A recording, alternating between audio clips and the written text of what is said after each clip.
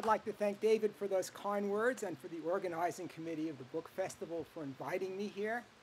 This is the first time I've been on Martha's Vineyard, and in the 48 hours I've been here, I've had many intriguing experiences. In the interest of providing you with, I don't know about intriguing, but at least interesting experience, I'm not going to read from my book. I'm going to talk a little bit about it instead. And I guess the theme for this little talk will be Karl Marx, the familiar and the unfamiliar. Now, we all know about the familiar Karl Marx. He's the dude with the big beard. He's the author of the Communist Manifesto and Das Kapital. He's the patron saint of the 20th century communist regimes, now mostly defunct. But I'd like to talk a little bit about an unfamiliar Karl Marx in his 19th century context, and I'll do it in three parts. Marx the journalist, Marx the Protestant, and Marx the economist. So let's talk about the unfamiliar Karl Marx, and we'll start with Marx the journalist. When Marx had to fill out official forms listing his occupation, he usually wrote in Doctor of Philosophy, which is not an occupation. If we ask what he did for a living and how he spent most of his time, the answer is he was a journalist. He spent 20 years being a journalist, an active and energetic one. He edited two major newspapers, the Rheinische Zeitung, or Rhineland News, in Cologne, 1842-43. Its successor, the Neue Rheinische Zeitung, the New Rhineland News, in Cologne in 1848-1849 during the Revolution. He edited a number of smaller papers and magazines, a lot of editorial projects. This was a major part of his occupational political life. Marx also wrote as a freelance journalist. He wrote for at least 11 different newspapers in the German states, in Austria, in England, in South Africa, and above all in the United States for most of the decade of the 1850s. He was the European correspondent for the New York Tribune, then the world's largest newspaper. Marx wrote enormously and extensively for the Tribune. The extent of his journalism, particularly for the Tribune, is not often acknowledged. His good friend and close political associate, Friedrich Engels, and his speech at Marx's graveside in 1883 emphasized Marx as a journalist, and rightly so. Marx wrote or assigned over 400 articles for the New York Tribune. Maybe a quarter were actually ghostwritten by Engels, but there was still an enormous amount. These articles are gigantic. When they're republished today, they run 5 to 10 pages. Marx was really more, I think we might say, a columnist than a reporter, if we use today's parlance. The volume of his writing for the New York Tribune is greater than everything else he published in his life put together. An enormous volume of very interesting material. And interesting in that it allowed Marx to try out ideas. Many of the things that we find in Marx's canonical writings, like Das Kapital, other things he wrote, were first tried out as newspaper articles for the Tribune, and very often, he wrote about everything, very often I think we find stuff which is way more interesting there than in the official canonical publications. I could talk for several days about this, but let me just give you one example, and this concerns something we all know about the familiar Marx. He was the guy who wrote about the crisis of capitalism. And in Das Kapital, both the one published volume and the two volumes that appeared after his death and Engels editing his notes, there are lots of different explanations of why capitalism periodically, in and of itself, develops into difficult circumstances. None of those, they don't always agree with each other. They're often not very convincing. In 1858, Marx wrote a very interesting newspaper piece for the New York Tribune about this. He was writing in the wake of the crisis of 1857, the very first worldwide recession. And Marx was writing about a French bank, the Crédit Mobilier. Crédit Mobilier is a very interesting bank. It was the world's first iBank. It sponsored IPOs for French and actually broadly European railroad companies and industrial concerns. It would have been particularly steel mills back then. Marx noted, and this just absolutely horrified him, that the statutes of the Crédit Mobilier enabled them to borrow 9 times their capital. So as we'd say today, they were leveraged up. And when Marx said, look, he said, what's going to happen? They borrow all this money, and They do it for IPOs, and they buy stock shares in the Paris Bourse. They expand. In this way, they're going to expand enormously industrial production in France and throughout Europe. And indeed, they're going to expand it beyond what the market can absorb. And the result of it is going to be this flood of unsold products. There'll be a crisis and a recession. But the Crédit Mobilier, having borrowed all this money, being all leveraged up, now has its assets in stock shares, which have fallen in value and are not liquid, and it can't repay its debts. And so, this is really how capitalist crises work. And when we think about 2008, and if we replace the Crédit Mobilier with Lehman Brothers, and we replace French industrial and railroad corporations with Riverside County and Las Vegas real estate, we have, in fact, a very good picture of something about the most recent global financial crisis. This is a good example of Marx using his newspaper articles to think about the world in ways that are still sort of interesting today.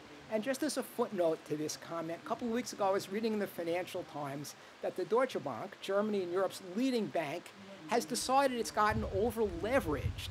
And so it wants to reduce its leverage to a mere 33 to 1. Marx was all upset about a quarter as much, because he really didn't understand what capitalists could do. All right, so that's Marx using journalism to try out his ideas, but there's another piece of Marx. Journalism was his main form of political engagement. He began his political career in 1843 when he became the editor, or actually the acting editor of the Rheinische Zeitung.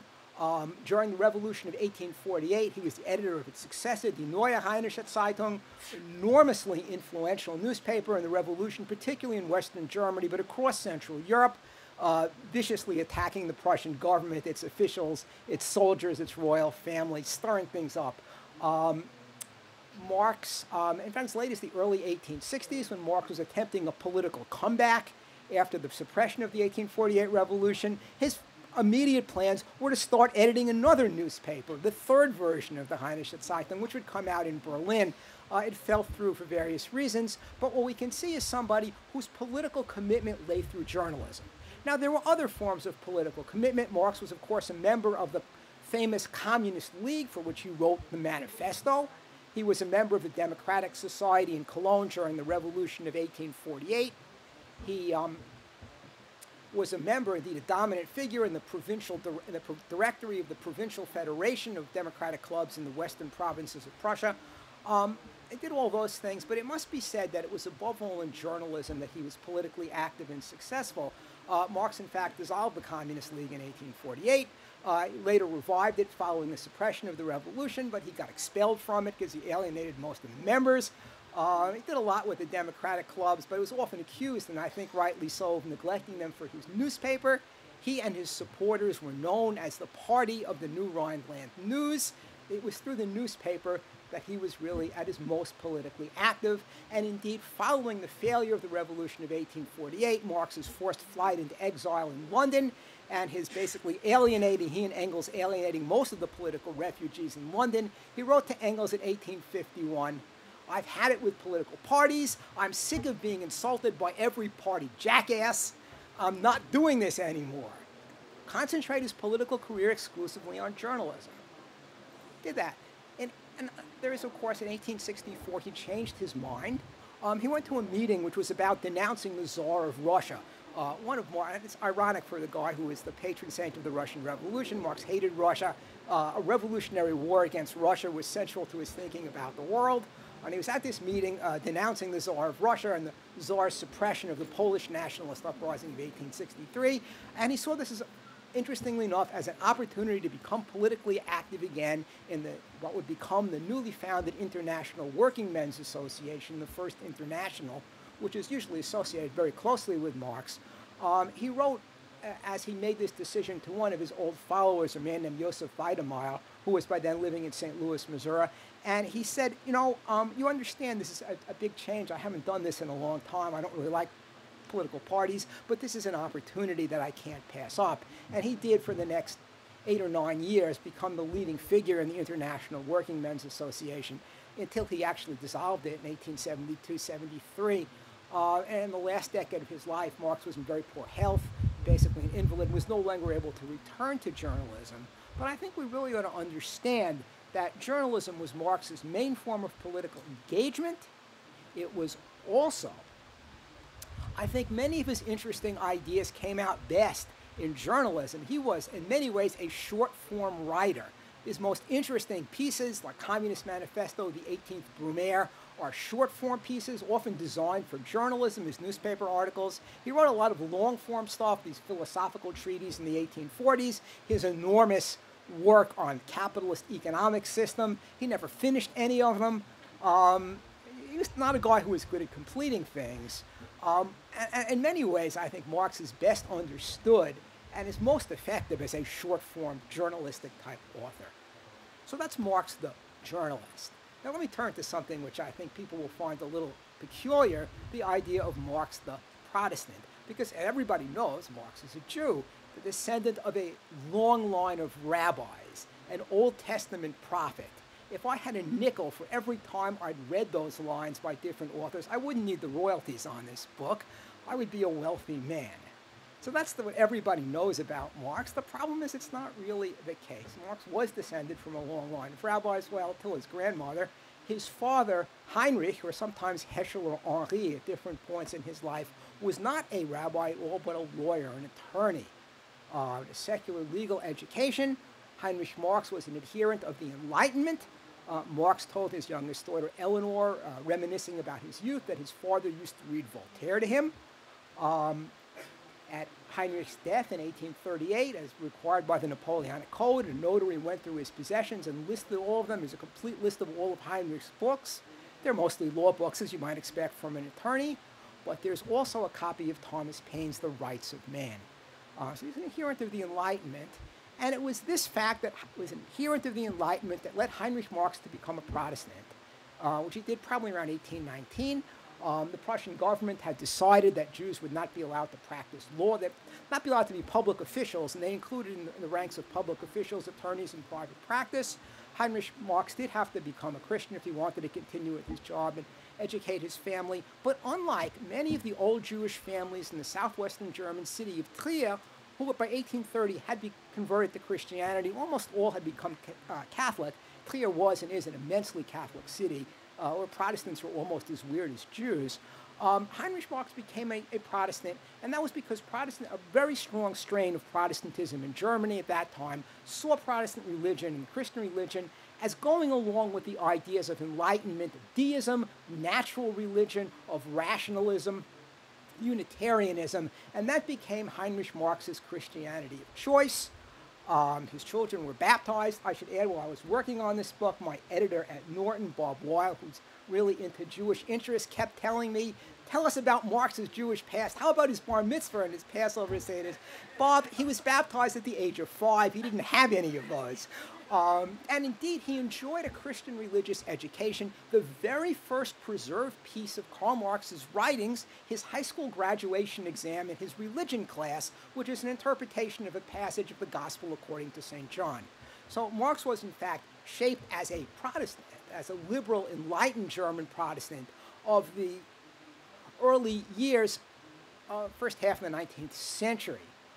This shaping as a Protestant, I think it's fair to say, was very important for the origins of some of Marx's theories, in particular for his relationship to the ideas of the famous philosopher Hegel. Marx first found out about Hegel's ideas when in 1837 he became a student at the University of Berlin. Hegel had been dead for 6 years. He died in the great cholera epidemic of 1831. But a group of his followers, whom contemporaries called the Young Hegelians, people that became Marx's friends, associates, intellectual interpreters of the legacy of Hegel. The most important of these, in my opinion, was a man named Bruno Bauer. But Bauer, like other of the Young Hegelians, you may have heard of a man named Ludwig Feuerbach, who's often seen as a crucial influence on Marx. I think that's exaggerated. Another important figure, Arnold Ruge, and indeed all the Young Hegelians, every one of them was a Protestant theologian. They were all Protestant theologians, and they all had a very interesting intellectual development.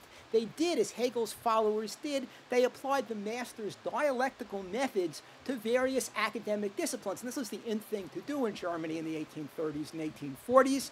They applied Hegel's academic disciplines to the study of theology, in particular what we today call the higher criticism of the Bible, the effort to ascertain what is the truth in the Old and New Testament accounts of ancient Palestine. And they did this as good Protestants, as trying to purge the Bible of all its accretions and go back to the original teachings. But what happened, what they did at acting as good Protestants, they all ended up as atheists, because once they'd applied Hegel's methods to purge the Bible, there was nothing left. They were all, in fact, they argued that these were all the biblical stories were in fact the product of the alienation of the human self-consciousness and the self-group consciousness of the Jews of ancient Palestine, human species essence, into an imaginary divinity. And so their effort to find the truth of the Bible led them to become atheists. This was really unfortunate for their careers. Bruno Bauer wanted to be appointed a professor of Protestant theology at a Prussian university while planning to edit a journal to be called the Archives of Atheism. Now, actually, today, this would not be at all impossible for a German professor of Protestant theology to be an atheist. And a lot of German Protestant pastors are, but of course you couldn't really do this in the 1840s, especially after a new king, a man named Friedrich Wilhelm IV, came to the throne, an adherent of what they call the Awakening, very much like today's evangelical Christianity. The new king was a born-again Christian and was not entranced by the idea of having one of his professors of Protestant theology be an atheist. Bauer lost his job, and Bauer, who was Marx's patron, Marx lost his chance for an academic career as a philosopher and theologian, which is what he'd been planning to do. And that was how he, needing work, he became the acting editor of the Rheinische Zeitung, and got involved in politics. But there's more to that, because Marx did something very interesting. He took the young Hegelians' ideas about human alienation, this idea that you take human self-consciousness, the human species essence, and you make it into an object alien from you, and it's an imaginary divinity, and he applied that to economics, and he said in capitalism, this is what happens. Workers take their own labor and their labor power and the objects they make, and they become objects in circulation and capital. They are owned by capitalists. They are alien to workers and dominant over them. And this is one of the beginnings of Marx's theories of economics, involved taking, this is very much the Hegelian political program, taking Hegel's theological ideas and applying them to the science of political economy. And so we can really say in many ways that Marx's basic economic principles and his basic way of looking at the world were the result of 19th century or early 19th century German liberal Protestant theology. Marx was profoundly influenced by Protestant theology. Marx, the Old Testament prophet. The last course Marx took at the University of Berlin, for which he was registered, were Bruno Bauer's lectures on Isaiah. So that's where Marx became an Old Testament prophet, from listening to Protestant theologians. Now, you might wonder, having said this, how it is that we all think of Marx as Jewish. And the answer is Marx became Jewish largely in retrospect. For most of Marx's life, being Jewish was a matter of religious and cultural affiliations. Marx, who was baptized Protestant, although of course, like all the young Hegelians, went from being a Protestant to being an atheist, who was not terribly interested in Jewish culture and was very much involved in mainstream German cultural and intellectual and political life, didn't appear as very Jewish. And a lot of contemporaries that I mentioned, well, he's a guy of Jewish descent, but he's also not, this is not a big emphasis, because this was not how people thought of Jews. In the last decade of Marx's life, a new development appeared, a new image of Jews, a result of the ideas of Charles Darwin and the application of his theories of evolution to human society. And this involved perceiving Jews as a group of common, unalterable biological descent, as a race. And people who are hostile to Jews come up with a new way to describe this. They called their ideas anti-Semitism. The idea being to apply to Jews as a group of biological racial descent. We often talk about anti-Semitism as being religiously based hostility to Jews, but that was actually very different. And in the last decade of Marx's life, as this point of view became more and more common, people began to think of Marx in terms of his descent and his physical features, and newspaper interviews that appeared with him in the last decade of his life, when he'd become something of a celebrity, would always describe his Semitic features. Semitic is the word here, Semitic features. In the various obituaries that appeared, he'd often be described as being Semitic and of Jewish descent, although due to a somewhat odd error, his father was described as being an official of the Prussian state Saarbasin mining corporations, which is about the most Gentile occupation imaginable. But so what we see, Marx really became Jewish in retrospect, and in the 19th and 20th centuries, as his ideas developed worldwide credence and right-wing groups became increasingly anti-Semitic, they identified the founder of communism with Jews, and as Jews themselves, especially in the Russian Empire and Eastern Europe, became involved in politics and often accepted these ideas. They were part of a race. They saw Marx as one of their own, as like this Jewish folk hero, although really Marx was not somebody who particularly cared for Jews, made a number of very nasty remarks about them, was not part of Jewish culture, and as I said, had been brought up and really shaped as a Protestant. All right, let me turn to the third and I've got a surprising amount of time here. All right, let's see if we can do this. The third and final part of Marx is the unfamiliar Marx is Marx as an economist. Now, today when people think of Marx as an economist, you really fall into two groups. There's sort of the orthodox economists who say, oh, this stuff is unscientific, it's nonsense. Marxists don't know calculus, they don't know what they're talking about. Then there are the adherents of Marx who say, oh, it's these orthodox economists who don't know what they're talking about. And like 2008 shows all their theories of general equilibrium and rational expectations and rational markets are in fact wrong. Marx is the sort of patron saint of unorthodox economists. And so that Marx, one might say, often one sees him rhetorically opposed to, say, Adam Smith, the guru of the free market and the individual hand. Now, what's fascinating about Marx as an economist is that he was enormously impressed by Adam Smith. He was a big fan of Smith and admired him greatly. Marx was particularly impressed by a man named David Ricardo, a figure, if he's known at all today, it's for his theory of comparative advantage, which involved applying Smith's doctrines of the division of labor to international trade, sort of a bit of an obscure figure. In Marx's day, he was Smith's chief and leading disciple, a towering intellectual figure. Marx admired Ricardo greatly, describing him as the greatest economist of the 19th century. All of Marx's central ideas about economics, the labor theory of value, the idea of the tendency of the rate of profit to fall, the idea that over time surplus value accumulates in the hands of land-owning capitalists in the form of ground rent. These are all basic tenets taken from Ricardo. Marx did not desire to overturn the orthodox economists of his day. Rather, he sought to improve their work, bring out what he saw as the consequences they themselves had not thought of by applying Hegel's methods to them. Marx was very much an orthodox 19th century economist who believed that his ideas were the logical consequence of the mainstream economics of his day.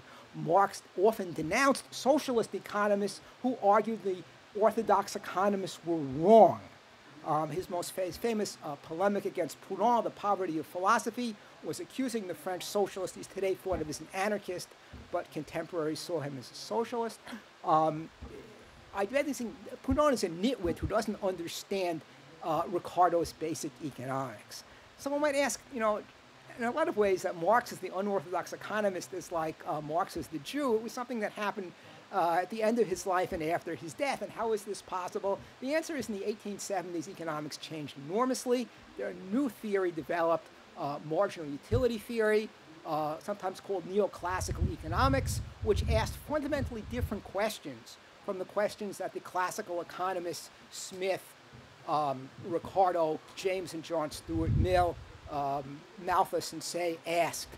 Economics changed completely, and one of the ways we know it is it changed its name. It was formerly political economy. It then became economics, developed the use of calculus and those supply and demand curves and market equilibria. Marx knew about this stuff, and in the last decade of his life was studying calculus so that he could integrate this into his, it's actually interesting, he often used or tried to use algebraic equations in his work. His math was pretty terrible, so he had trouble with this. He was interested in this, but his health was declining. He was never able to really deal with confrontation with this new form of economics. By the time Marx became known, a decade after his death, when Engels had completed all 3 volumes of Capital from Marx's notes, his incomplete manuscripts, all written in his horrible handwriting, neoclassical economics had carried the day. It was the dominant form of economics. Neoclassical economists like to pretend they had a line of descent from Adam Smith. They mostly by quoting Smith's comments about the invisible hand, invariably out of context. Economics had become fundamentally different, and Marx, the orthodox economist, had become, because his economic orthodoxy was now out of date, had become unorthodox and dissenting. And I will just note that it was nicely put up here on a street. I noticed that the neighbor of the folks who are so nicely hosting me is Robert Solow, one of the great neoclassical economists of second half of the 20th century, the development of neoclassical growth theory. And indeed, all economists today, whether they're the Chicago School or the Paul Krugman, Joseph Stiglitz, dissenting economists, they're all descendants of neoclassical economics via Keynes. And so everybody today, except for a few diehard Marxists, is a neoclassical economist. And that's why Marx, in fact, is no longer an orthodox economist. He became one quite unintentionally. So that's some of the unfamiliar Marx that I can talk about for you. And there's a lot more I'll tell you to read the book if you want to read more about the unfamiliar Marx. It's what led me to conclude, in many ways, Marx is a figure of a past historical era. To be sure, a lot of things about Marx still are relevant today, but in a lot of ways he's best understood as a figure of the 19th century. I've been studying the 19th century for a long time, and the more I do, the more I'm convinced it's a period very different from our own, which is what led me to write this book and do it in this way. So thank you for listening so politely to my ramblings.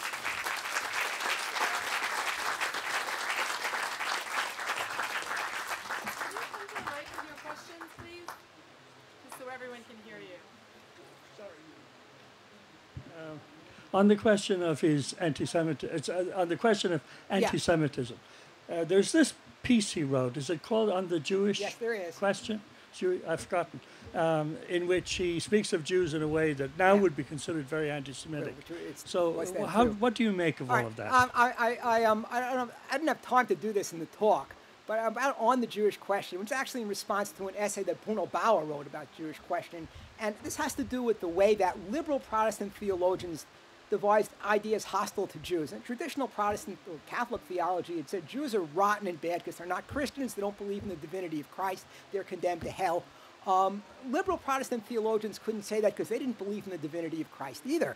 And what they said instead was that Judaism is an ethically inferior religion. It's a religion which is particularist and self-interested, only open to the chosen people and not to all of humanity. It's a religion which expresses itself via these various ritual acts rather than through ethical consideration and moral decision-making, as Christianity inspires people to do.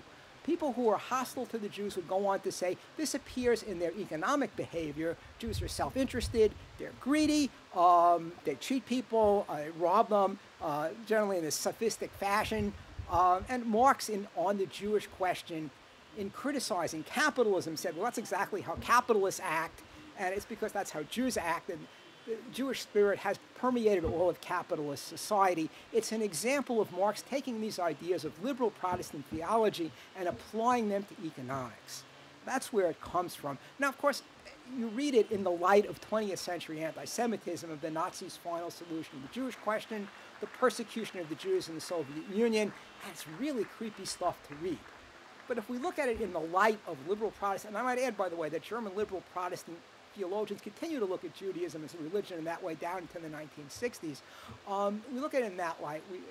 It's still rather unpleasant reading, but it doesn't have quite some of that same 20th century creepiness to it. I hope that answers your question.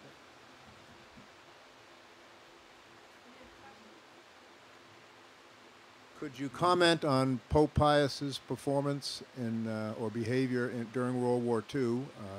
As you know, before he became Pope in '39, he lived in Germany for many years, so he knew Germany well. And did he demonstrate courageous leadership, or was he just was he just a quiet accomplice? Okay, so you want me to jump into this one? All right. I'll just say this about Pius XII. I'll leave it at that. And during the Nazi occupation of Poland, the regime, not just the Jews there, of course, they were all killed, but the Polish people were viciously persecuted by the Nazis. Hundreds and maybe even thousands of priests were sent to concentration camps and shot. Population was treated like was enslaved, suppressed, and Pope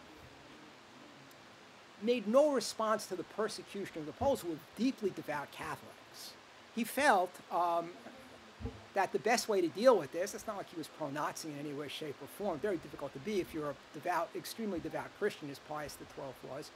He felt the best way to deal with this was to use inside channels, not to make a big public stink about it that would just enrage the Nazis even more. Given he felt that way about good Catholics, why would you expect him to do anything for Jews? That's my answer to your question about Pius XII.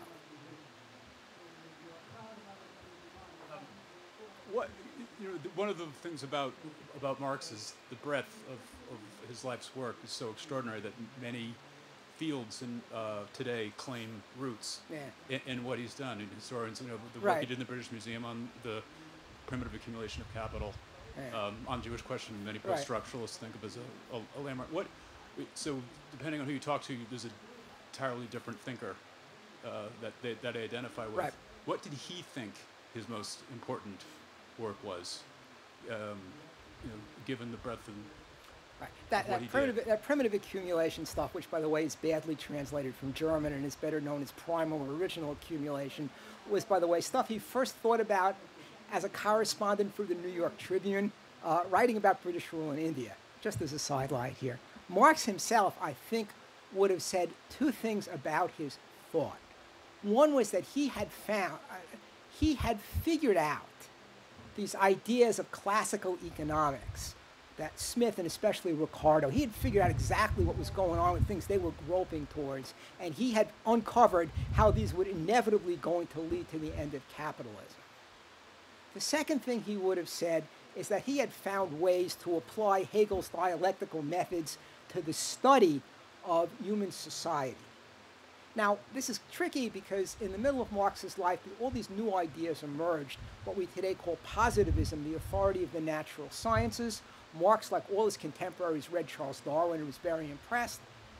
Engels was an enormous fan of Darwin, and when Engels, in his speech to Marx's graveside and his writings about Marx, which is how most people knew about Marx, would describe Marx as the Charles Darwin of the human social world. Marx himself was a bit more ambivalent about Darwin and tried to reconcile Darwin with Hegel, which was a difficult task and one of his many unfinished philosophical efforts. But with those two things, I think that Marx would have seen as his major intellectual contributions.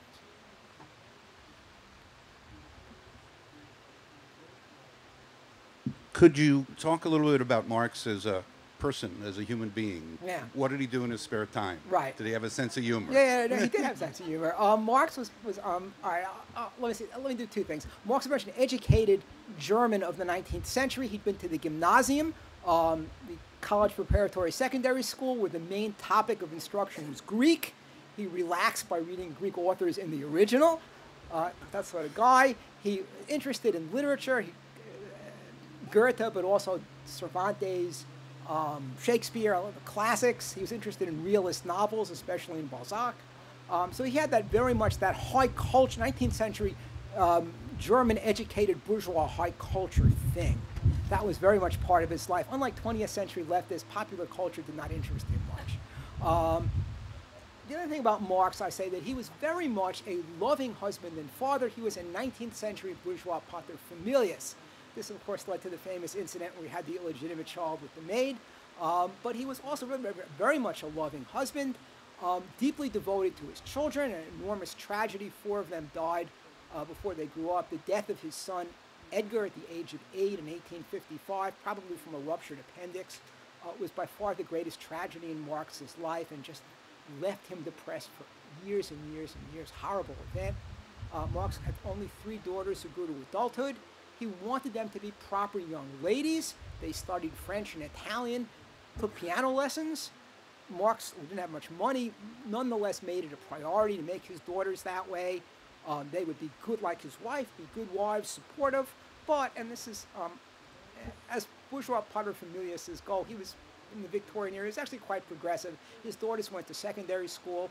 There were only 1,000 girls in all of London in secondary school in the 1860s. 3 of them were Marx's daughters. So he wanted his daughters to be wives and supporters of their husband, but also to appreciate their politics, to support them, to be active. And indeed, his oldest daughter, Jenny, was his secretary. And I was a journalist in her own right. She was a big fan of Irish nationalism and wrote at some length about the Fenians. So those are, I think, the very bourgeois cultural guy, but also the deeply devoted, loving husband and father, in spite of the weird thing with the maid. It's a fascinating story, yeah. Okay. Thank you very much, Professor Sperber. If you have questions, Professor Sperber will be at the 10th.